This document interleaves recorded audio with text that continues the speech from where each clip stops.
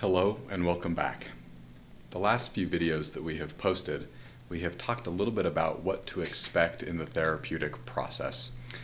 This has taken form from what to expect in an initial assessment, maybe some frequently asked questions, and today I'd like to cover a little bit about what to expect if we feel like we are going crazy. How might my therapist respond to this? As a therapist, it is quite common for a client to come into session and maybe not know exactly what they're going to say, but to indicate that they feel like they're going crazy. They may not have an idea of how to explain this, but they just know that something is off or something is amiss.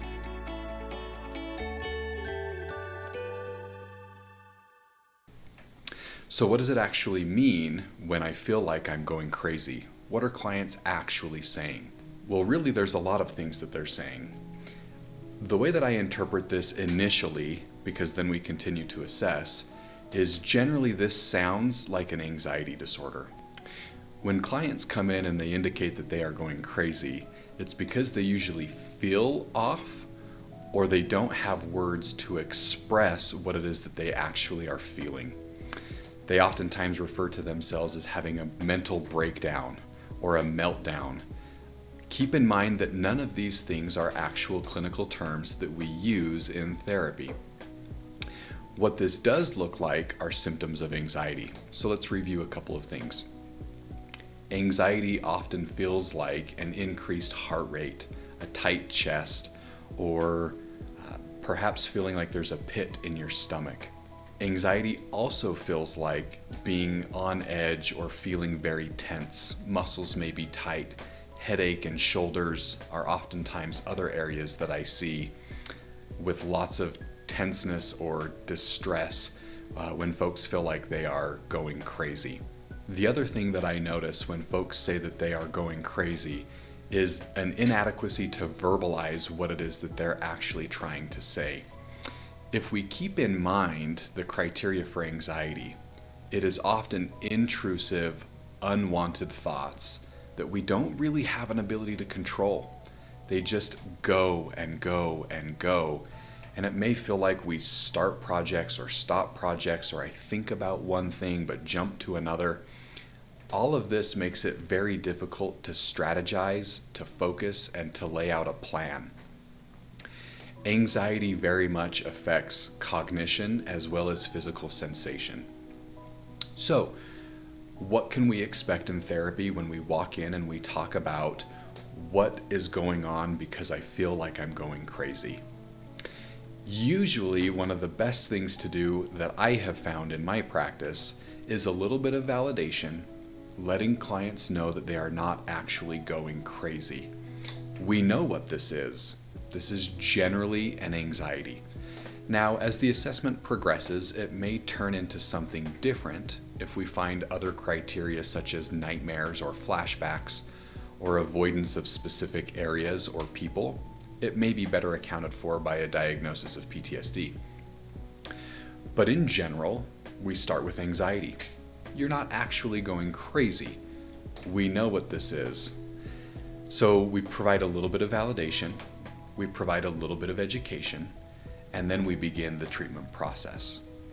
This can look like anything from behavioral interventions, cognitive interventions, and maybe even a referral to medication management. Keep in mind that the therapist's goal is to help you manage this more effectively rather than throw you into the psych ward, as is often mentioned in therapy. If I'm going crazy, I'm going to land in the psych ward. We will utilize all of the skills in our toolbox and give you those skills to help decrease all of these physical and cognitive difficulties so that we can function better. So just keep in mind that if you come to therapy and it feels as though you are going crazy, you're probably not. This is something that we understand and we have a skill set to manage. A little bit of validation and a little bit of education goes a long way so that you know what is going on and know what plan of attack to take in order to manage these symptoms more effectively. A couple of things worth noting might include if we feel physically uncomfortable, we might find ourselves feeling extremely irritable, maybe short-tempered with those around us, coworkers, colleagues, loved ones, family members, or friends. We also might find ourselves crying out of the blue for seemingly no reason at all. This is pretty common when we feel like we are going crazy. From a cognitive standpoint, we feel like we are going crazy when we can't perform the things that we normally can perform. I'm not focusing well. I'm not completing tasks at work.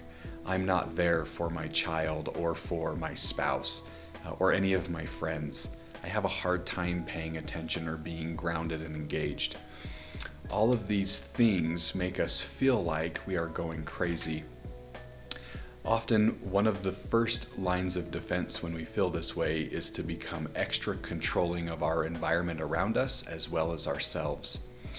This is a good indicator that it's time to seek treatment. Thank you for swinging by. Keep in mind, you're not going crazy. We know what this is.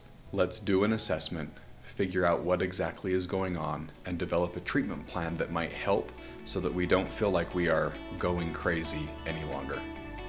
Thanks for swinging by and have a great day. We'll see you next time.